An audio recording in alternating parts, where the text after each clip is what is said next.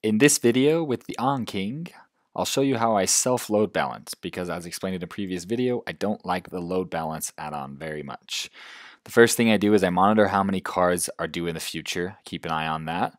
Then I strive to keep the same number of new cards every single day. I change the settings depending on what the future looks like, and I use the reschedule and reviewer add-on all the time.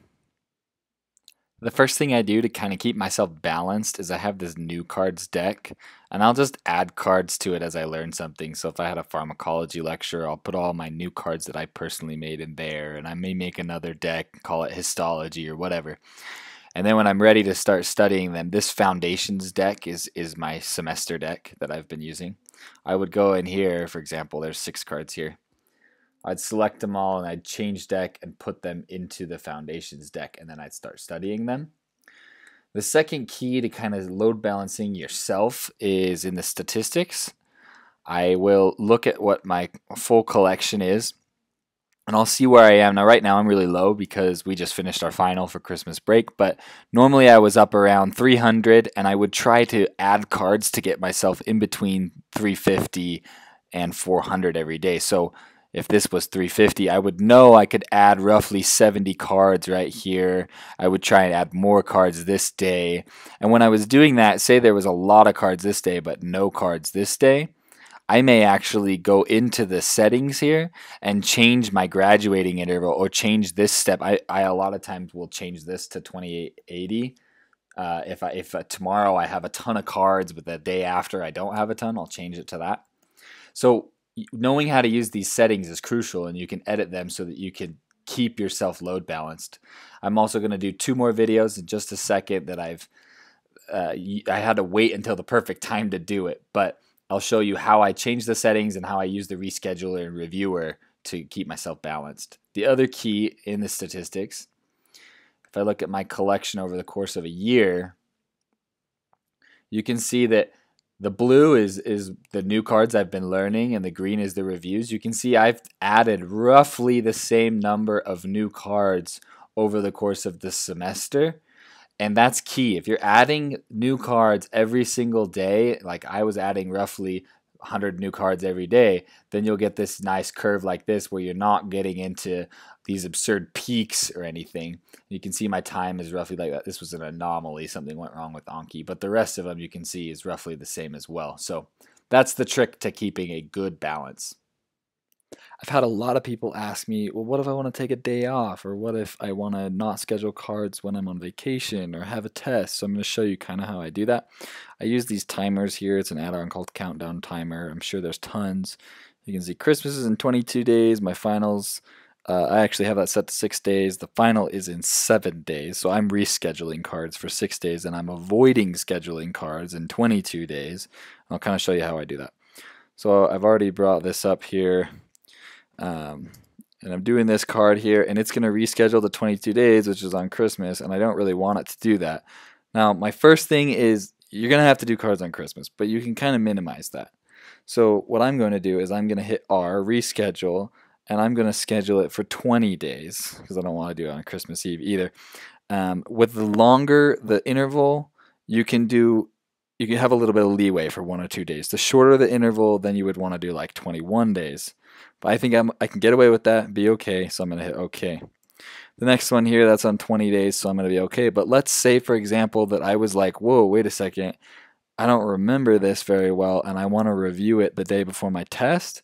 Then I would hit reschedule 6, and now I'm going to reschedule it the day before my final. So that's how I do that, so that I can schedule things on the days that I want and avoid the days that I don't want. And you can have multiple timers here. You are going to have to do them every day of the week, but you cannot do this if you have load balancer on. So that is why I do not use load balancer, but I really like to be able to schedule them for when I want to schedule them. Okay, I saved these few cards here just so that I could show you how I self load balance. And I'm nearing my final, so I'm not adding a lot of cards.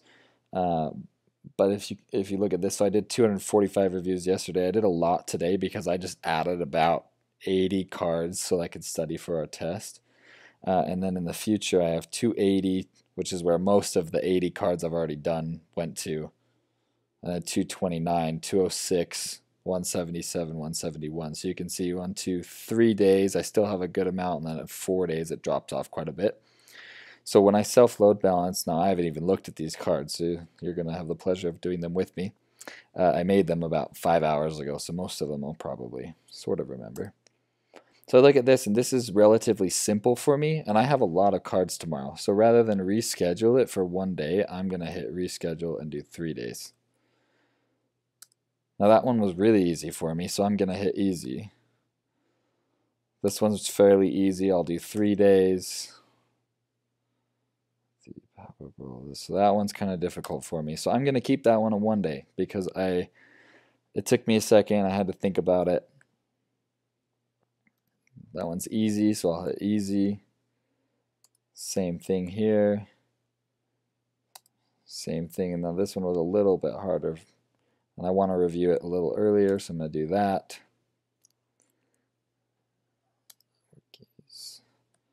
And you can see I'm just kind of assigning any between 1 and 4, depending on how comfortable I feel with it. Now, because these are cards I made, I'm sort of comfortable with them. Oscillation of the eyes. So I'm just kind of like, oh, I feel pretty comfortable with it, so I'm going to put it at 3 days. And so I'm kind of mixing them up because I know I'm not going to add any new cards tomorrow. Now, if I knew I was going to add new cards tomorrow, that's different. But I'm planning ahead, basically, and looking at what I have. Coordination. And then notice this one was a card that we just saw a little bit earlier. I had 2 close notes. And on this deck, because it's the cards I make personally, I like to shuffle them myself as opposed to check the box. Go back here. Check this box for berry related new cards. Just because it's the cards that I'm making, I prefer to shuffle myself. That's totally personal preference. So I'm going to look at that one. Now, the other one I did in 1 day, so I'm definitely not going to do 1 day on this one, so I will set this one to 2 days. So that's how I kind of shuffle them myself. Thanks for learning with the AnKing. If you enjoyed this, please give us a like and subscribe to our channel. Also, please leave any and all questions and comments. Here's our email. We will try to make as many of these videos as we possibly can to help you as you study.